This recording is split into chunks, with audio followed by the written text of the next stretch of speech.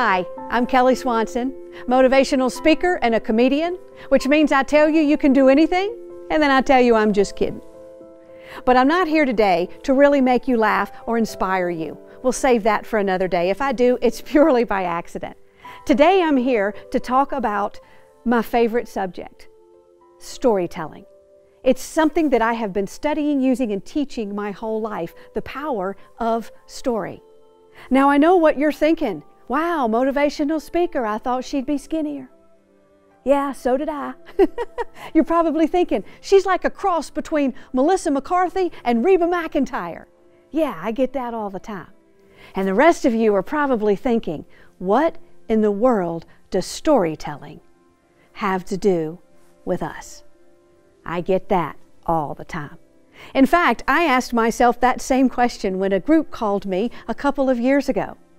And they asked me to speak at their direct sales convention, wanted me to talk about storytelling. And I was so excited because I love salespeople. They're my jam. We speak the same language. And this was a big company, so this is going to be a feather in my cap.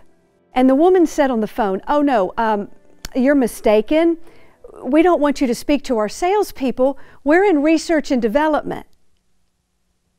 We want you to speak to our scientists."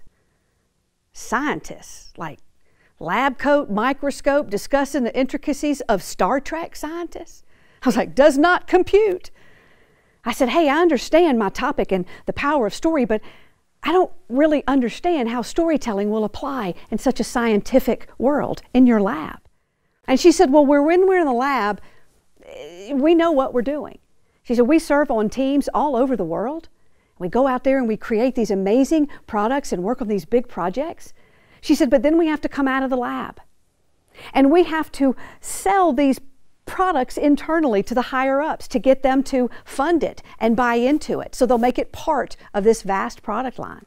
She said, not only that, then once the product has been incorporated, we have to get in front of the internal business owners and pitch it to them, educate them, tell them how it works, because after all, we invented it.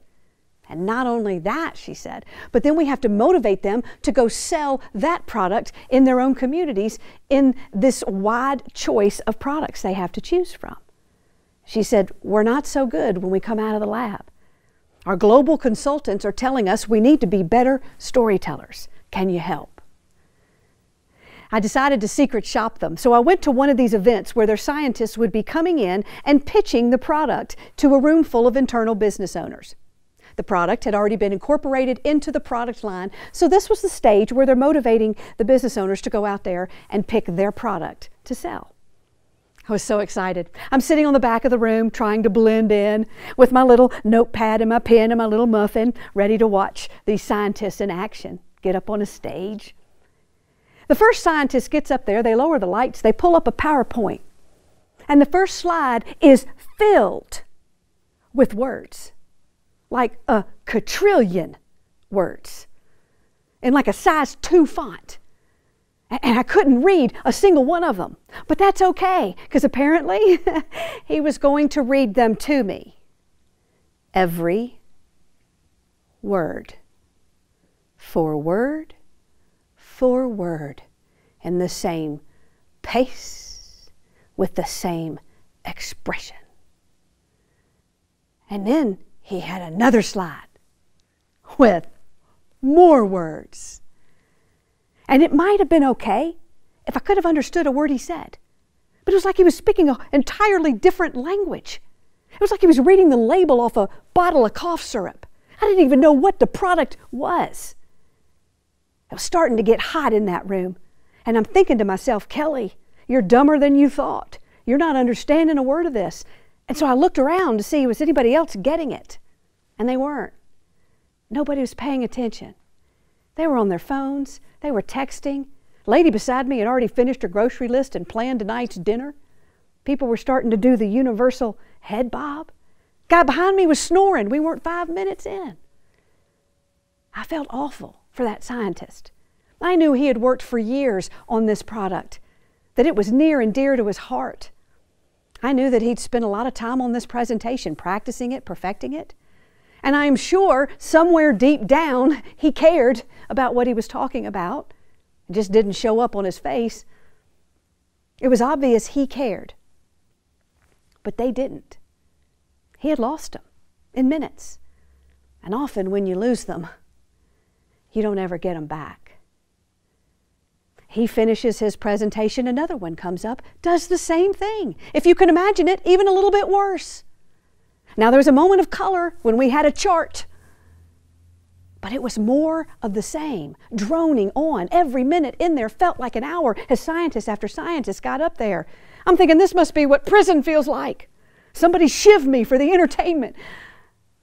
I about figured out how to fake a heart attack and get out of the room when I realized we were on the last scientist before lunch. That was going to be my exit strategy. And because all the other scientists had gone over on their time, he only had 10, 15 minutes. I'm like, how's he going to do this? He bounces up on the stage. He pulls the lights up bright. No PowerPoint. He's wearing jeans and a Superman t-shirt. He starts with a joke, and everybody laughed. Not because it was funny, because we were desperate. And he says to the room, he says, I don't have time to tell you everything that is in my product. He said, so today instead, I would rather tell you why this product means so much to me personally, and why it will mean so much to you personally, and to the people you serve personally. And he began to tell us the story about growing up in China and being a small boy and sitting with his sisters around the table at the holidays while his mother would decorate and prepare. And he said she would arrange this big floral centerpiece that was her pride and joy, a reflection of her and their family. He said, and while my sisters would giggle and gossip, my mother would explain to me the significance of the prominent flower in that centerpiece, the chrysanthemum. She'd say it has a long history in our culture. For its healing properties, it represents nobility and grace. It is the flower, she said, that will bloom when all others are fading. He said, I remembered my mother's hands when she would arrange those flowers. They were perfect, flawless. Looked like the faces on my little sister's china dolls. They were her pride and joy, a reflection of her, and all her friends would always compliment her on them. He said, but after we got older and my mother grew older, she began to get these spots on her hands, these big brown spots. He said they didn't mean anything to us, but to her, they meant everything. They weren't just ugly brown spots. He said to my mother, they were a sign that her life was fleeting, and she stopped arranging flowers. He said, that's why this product means so much to me. He said, it's an age cream made for women like my mother. He said, and we've searched all over the world to find just the right organic farms, as you have requested, to make a product out of none other than the healing properties of the chrysanthemum. He said, the women in your communities are suffering. They're spending thousands of dollars on products that don't work until now. Ours will work in half the time for half the price. It got rid of my mother's spots in just 3 weeks. And now she's arranging flowers again. You have the ability to help those women in your communities with this cream by showing them that they can have the ability to bloom when all others are fading. And he walked off the stage, and everybody just sat there. And like that slow 80s clap moment, and some had tears in their eyes. People were thinking about their own mothers. I remember busting through the door at lunch to go find him, pushing people out of the way, getting his card, giving him mine. I was like, I need your cream. I spent hundreds of dollars buying cream for every woman in my family, and some of us don't even have the spots yet.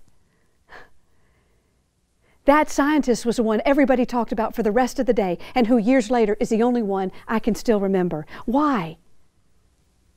Because he didn't focus on what was in it, on the ingredients, on the data. He told a story. He put a human face on himself, on his brand, and on the people that he serves. That day, data lost, and story won. And I saw the beautiful place where the two can meet. So what did story allow that scientist to do? 4 things. And not just for that scientist, but for all of us. And not just those of us giving presentations, but any of us who are in a position where we want to persuade or influence somebody else, in business or in life. And all of us, no matter what your job, find ourselves in positions where we want to get other people to do what we want them to do. And story was his secret weapon. The story allowed him to do 4 things. It allowed him to take data to a new place. The first one was from data to understanding. We all have information somebody wants. And many of us think, give them the information. They've got the facts, job well done. No, job not well done. Just because they have the facts and the information doesn't mean they understand it. And if there's one pattern I have seen in left-brained people, in IT people, financial planners, insurance, academia, higher intellect people, it's that they often tend to speak an entirely different language than the people on the other side.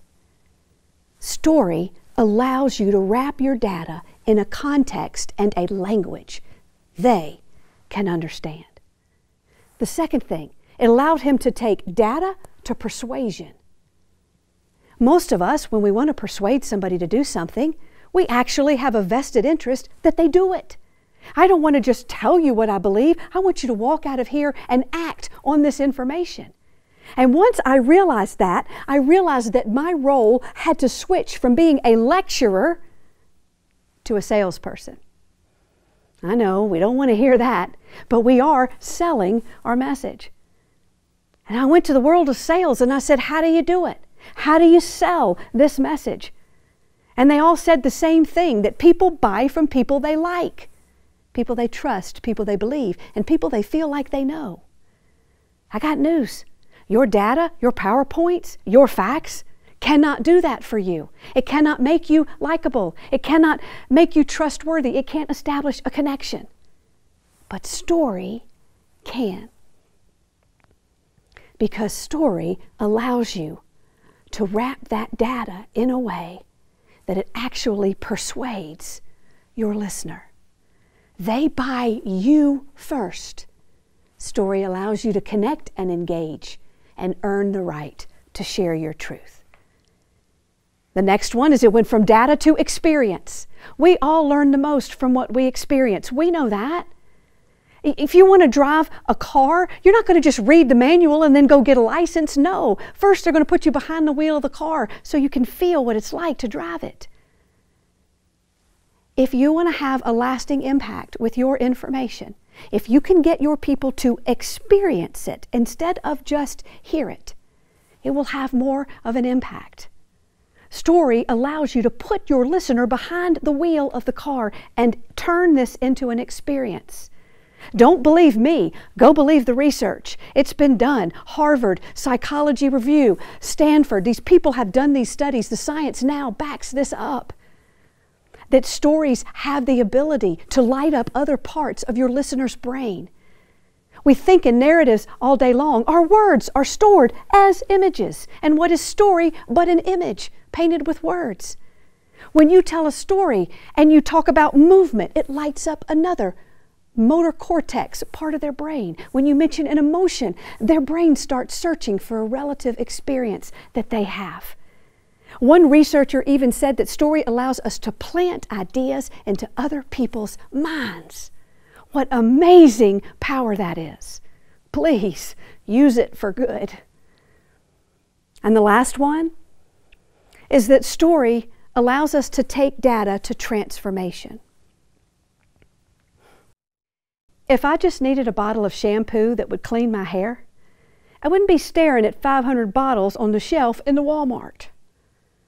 If I just needed a car based on the features of it and the products, salespeople would not be necessary. They know this because they know we don't buy the pieces of the car. We don't buy the ingredients in the shampoo. We don't even buy what you're selling. We buy the transformation it brings into our own lives. We buy the solutions to our pains and our desires. We don't buy your story, we buy ours. So many businesses come to me, I want to tell my company story. We started in 1942 with the candle in a wagon. I'm like, no offense. Nobody gives a rat's patoot about your story. They care about theirs.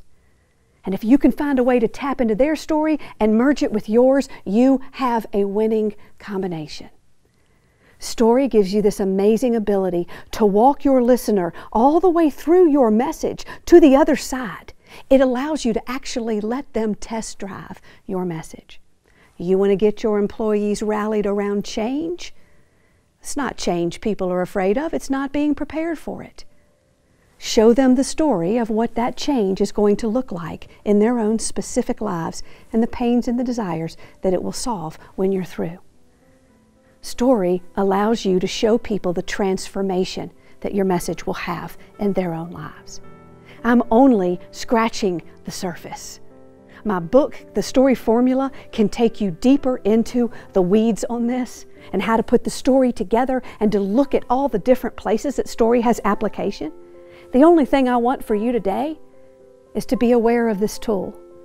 And the next time you go out there and you're wanting to influence and impact somebody, think about whether story could have a place.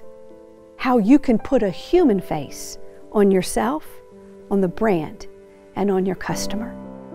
That is the beautiful illustration of how the art of story meets the business of persuasion.